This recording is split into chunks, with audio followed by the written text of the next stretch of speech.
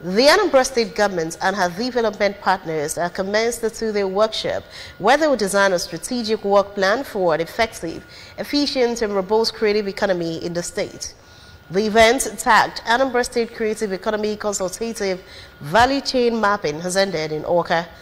8 representatives of ministries, departments and agencies discussing how to map the various sectors in the creative economy, such as film and video, fashion design and modeling, music production and distribution, and content creation.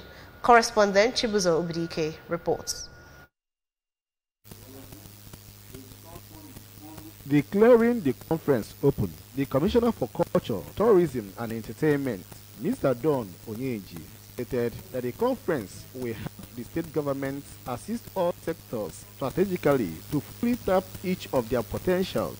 According to Mr. Onyeji, the event attended by participants from government and the private sector under one roof will establish the backgrounds, engagement and take decisions on the expectations of the government to ensure that creative sector in Anambra is fully mapped. He appreciated the partnership with Technology for Social Change and Development, Tech for Dev, and assured of the continued partnership of the state government to ensure full implementation of communique realized from the conference. Is to establish the background, a foundation for engagement. So today we have taken decisions on what we think government should do to ensure that the creative sector in Anambra State across board are mapped out, and the role of government and the role of the private sector and all of that.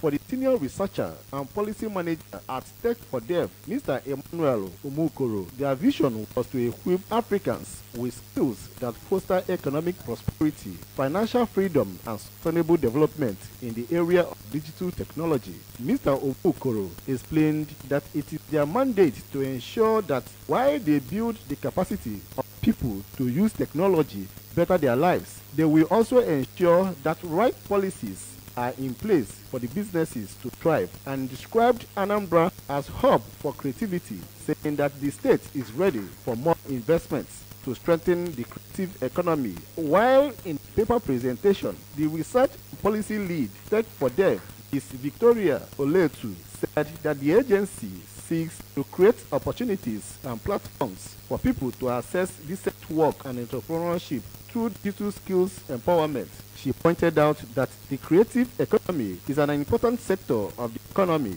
and as such, there is need for broad-based research to understand its benefits to youths and women and its challenges in order to better position the state to take advantage of the evolving sector. What we do is a lot of capacity building intervention, policy intervention, we do advocacy, we do research. So essentially our work is to make economic opportunities available to Africans. And for us to be able to do that, we build capacity for people using in the area of digital technology, right? Digital skills.